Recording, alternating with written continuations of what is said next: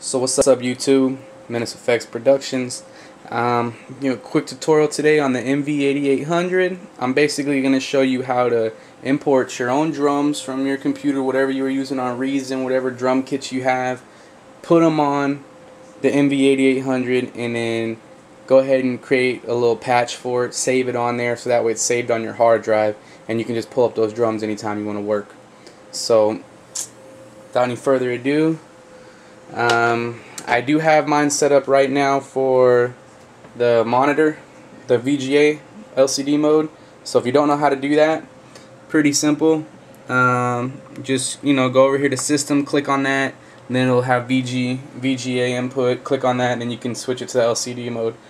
For me, with what I'm doing on here, it just seems to make it a little bit faster when I'm importing drums. Sometimes I like to do it the other way, but whatever, it's all good. So first thing you're going to want to do,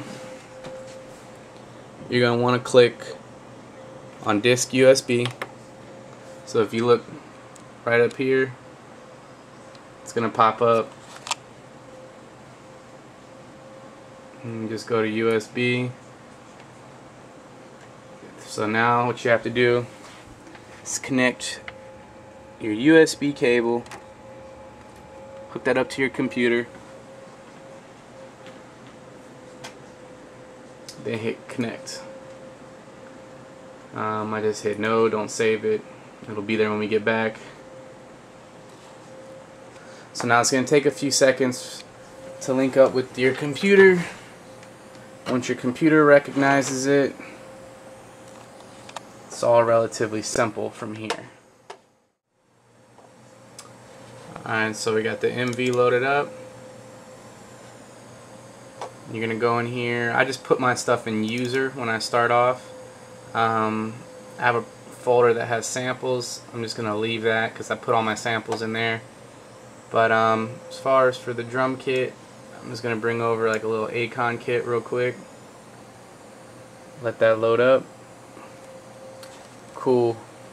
Now that that's done,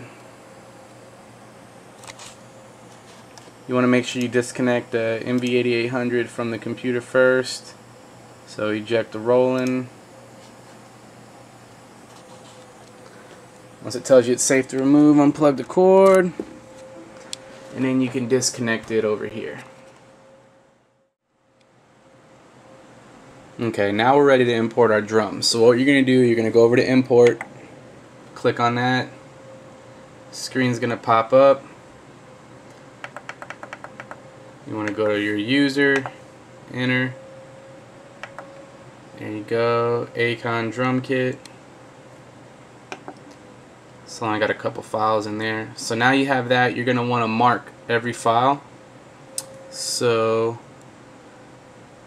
you can mark each file.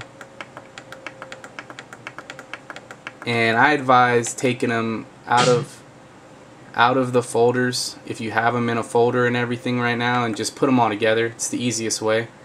And then you're going to want to click on that import, and I can do it from the keys right here. So go ahead and click import.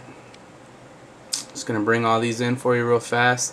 Now what you're going to want to do is you're going to want to go to quick assign, and I'm hitting F3 for that. You can click on the screen and then go ahead and assign it to a patch, and not a phrase, a patch. So now with that being said, if you take a look at this bank right here, you have all your sounds in there. So I only loaded up 10 sounds. That's what's on there. And if you have more than that to check, you can click on your pad banks. That'll pop up. And if I had more sounds, you'd see them when I scroll down on the computer. So if whichever bank I scroll to, that's where the sounds are going to be on. So I want them on bank 1. It'll be the first 10 pads. So with that being said, let's execute. Now that popped away. Now the first thing you want to do, you want to hit the quick edit right once you get out of there. This screen will pop up right here. I know this isn't my drum kit because I had something else loaded up. So you want to just hit this button right here. Now this is the drum that it's on right now. So if I want to change that, it automatically saved it to the init 5, which was the next one I had open. Maybe not, I'm lying. Okay, init 1.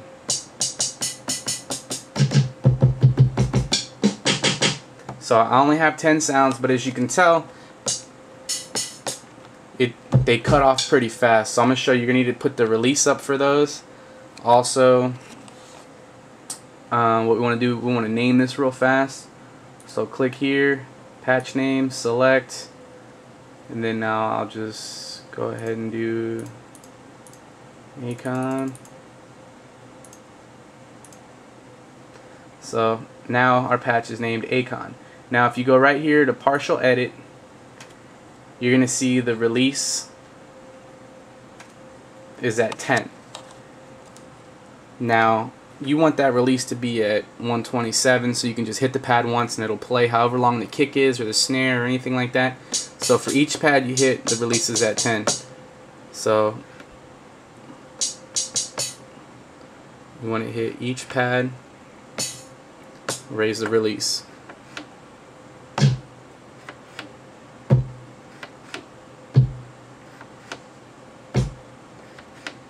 Now you could do this with the mouse. You can just click on the pad and then you can raise it with the mouse, but since I'm using the camera, I'm doing it on the MV. So now there we go, we have all of our pads. So 10 pads, like I said. Now if you hit a pad that doesn't have anything on it, this will pop up. You just want to say no, you don't want to create a pad with a sample. Now with that being said, let's go ahead and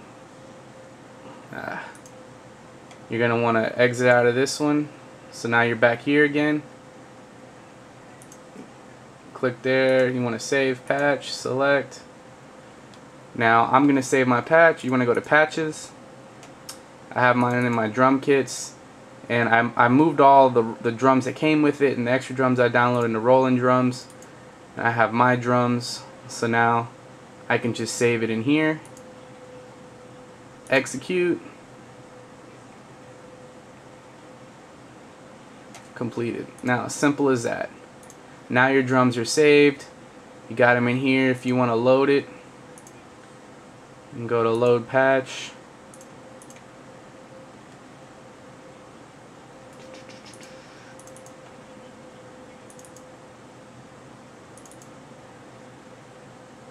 There we go, Acon. That's what I had.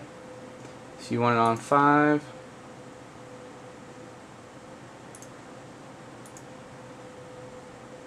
So simple as that. Now you got drums. You can change it up here. Bam. That's it. Simple how to go ahead and load up your drums, create a patch, you're good to go.